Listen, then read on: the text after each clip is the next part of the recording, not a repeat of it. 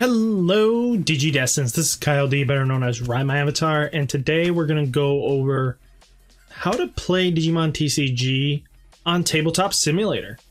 I actually play it a lot on my channel to help get better at the future coming format. So guys, let's dive right in and see what we can do with Tabletop Simulator.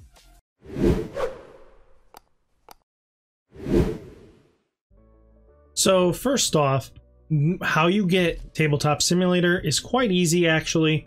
You go to steam.com, you enter in Tabletop Simulator. Right now they roughly go for 20 bucks a piece, or if you buy 4 simulator packs, that gets you about 60. So you get one free if you buy 4. So if you have a bunch of friends that want to chip in, you got 4 friends, you can all buy it for 60 bucks, which is not bad. Or wait until it goes on sale. This usually goes regularly on sales, especially around the holiday season. You'll see this go down to like 10 bucks, and it really does improve how well you get to play the game. It allows you to play many card games, so it's not just as good as anything else, but at least you have multiple card games, and it's 10 bucks, and it's a really good system. But right now, if you want to buy it right now, 20 bucks, but wait for it to go on sale. Regularly, it does go down.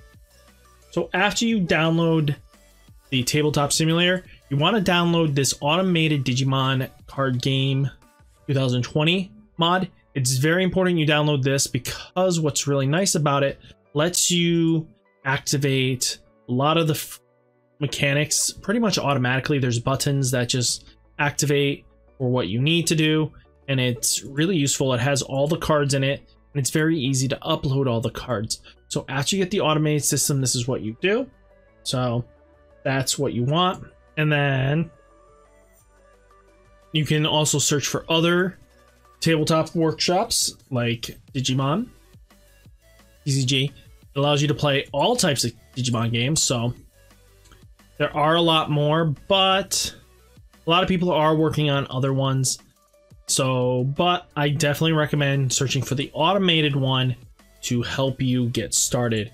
You don't get the automated one, it's going to be a little more challenging because you got to do everything yourself, drawing, it's just a really complicated scenario just to be able to draw all the cards and get what you need.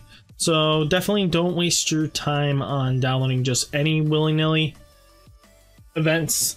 So after you downloaded the workshop, subscribed to this workshop, and downloaded the app, next you need to go here to called carddev.com, build your 50 card deck.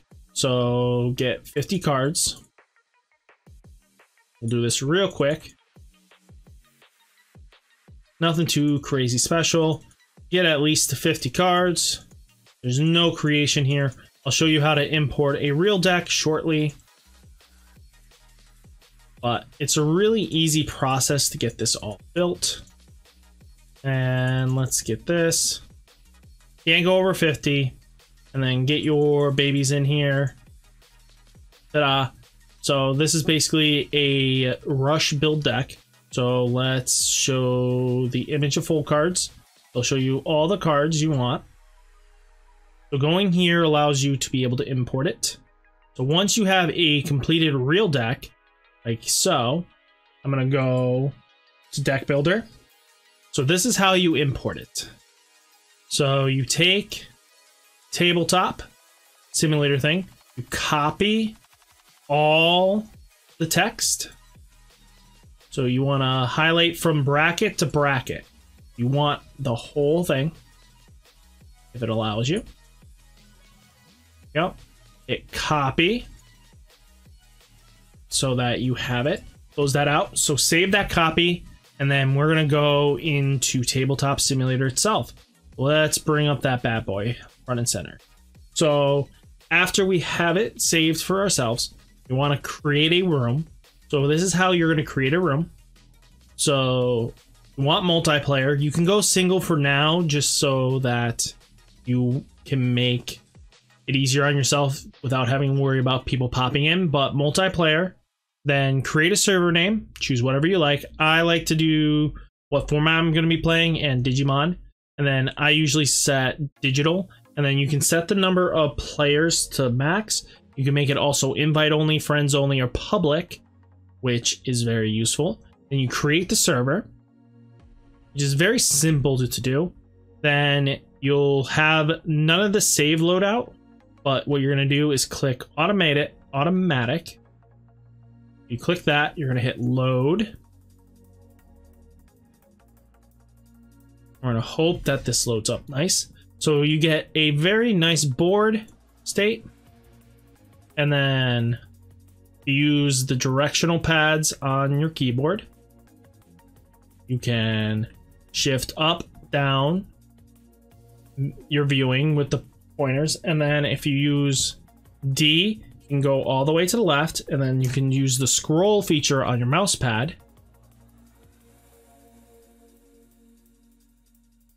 So this is how the cards will get imported.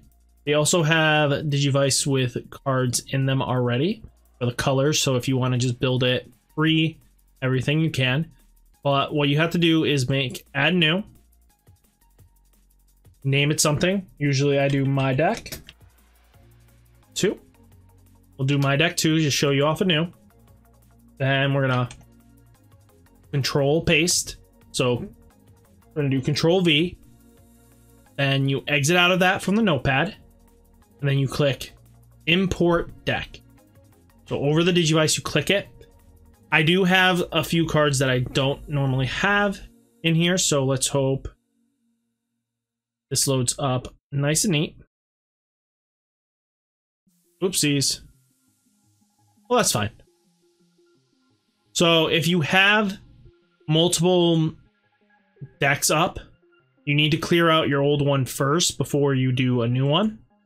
So make sure this is cleared out and emptied beforehand. So if you want to have just your new deck, you can, but this is not a bad loadout. I'm gonna hopefully import. Nope. So we'll control V again. Then we'll hit import. So this might not have everything because it's missing Wizardmons, unless they put Wizardmon finally into the game. But we'll see what happens right here. So it's quite easy to simply import in. It's not that difficult, I promise you. Anybody can do this. So importing your deck. So we have the complete deck here. So what you can do is what you want to do is separate the eggs and the stack first.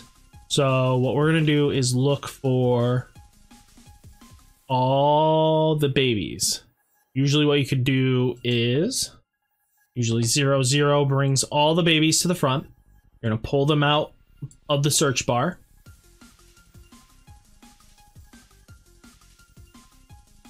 So that they're no longer in there. Now, to make it easier on yourself so you don't have to remake this deck in the future, what I do is I hit F over the deck. It flips the deck over. Then I group it all together. And then what you do is hit Save Object into a root folder, which is personally designed. We'll name this BT6 Purple Loop. Name it whatever you want, just so it still saves there. So you can re-evaluate this file later and you don't have to import it every time. So if you ever want to import the deck later, you go to Objects, Saved Objects, and then you look for the deck of your choice. So it usually by name. So we're gonna take out, where's our purple? RSTU, nope. Purple. BT6 Purple Loop. Easy as pie, it comes right out. Now you have the deck. What we're gonna do is bring the deck over here. If you hit the delete button over it, it instantly deletes it. Make sure you return the old deck that isn't a clone back into the software, because you don't, and you try to import later, you will not have access to those cards. So then use A and D to shift back and forth. You use W and S to move forwards and backwards, similar to the directional pads. What you do then is take each 1, 2, 3,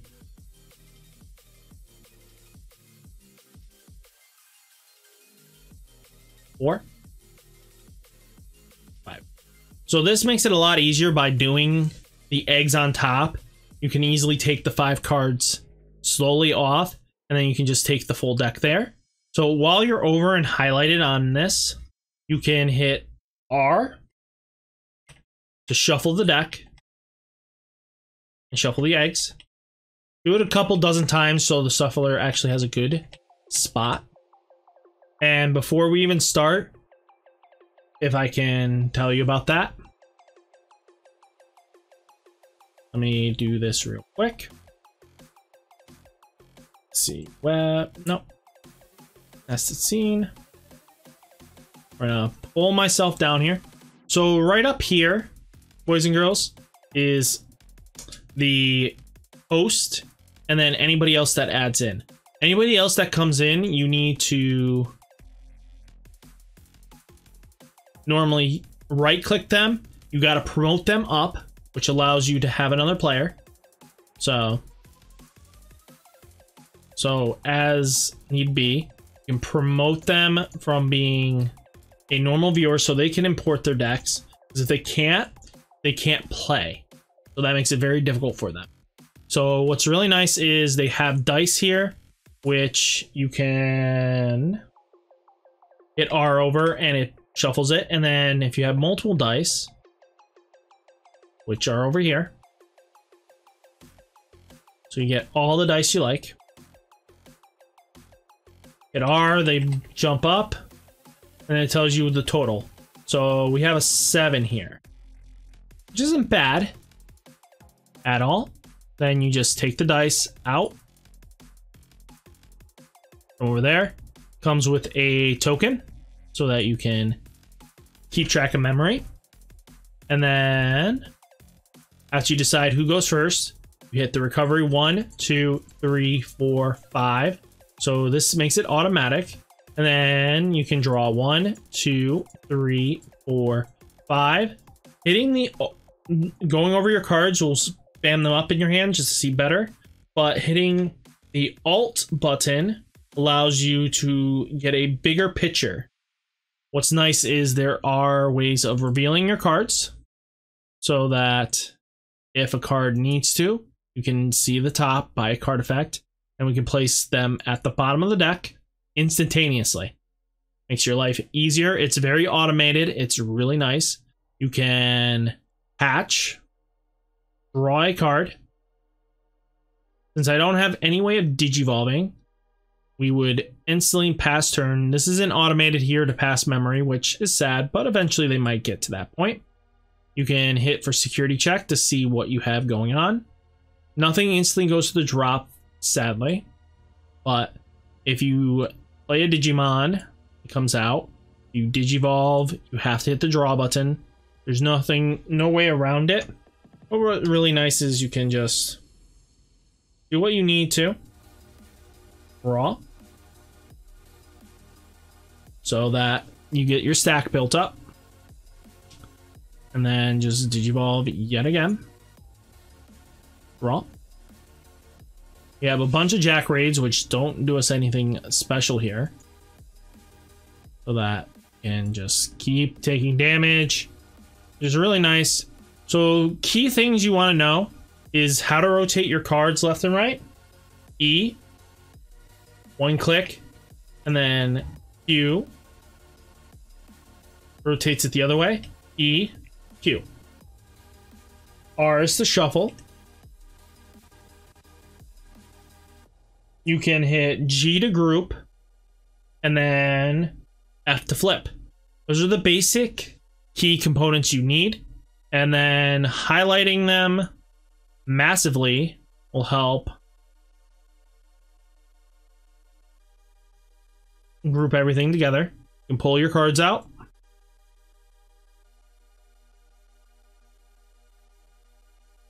Then you highlight everything and then hit group.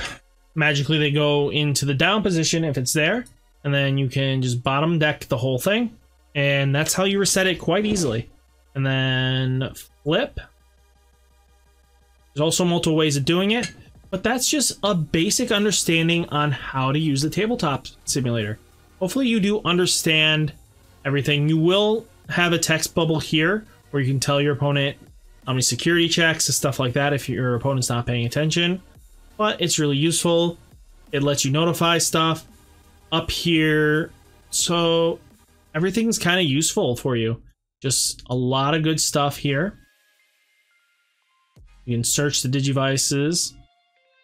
They don't really have anything special in here. They're just pre-con decks that you can just pull out. It also has the Digimon token if you need it. It also has a corrupted card. Thank you, guys. So before I forget anything, I was supposed to mention about Digimon TCG 2020's Discord. This is how you get to play against other players.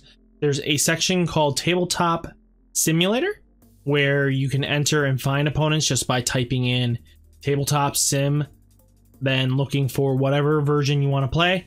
You can hit and fight off against many players. It's a great way of starting out the game at a low budget entry. So guys, hopefully this helps out. The links for this Discord will be down below, and hopefully you enjoyed the video. Remember, like, comment, subscribe.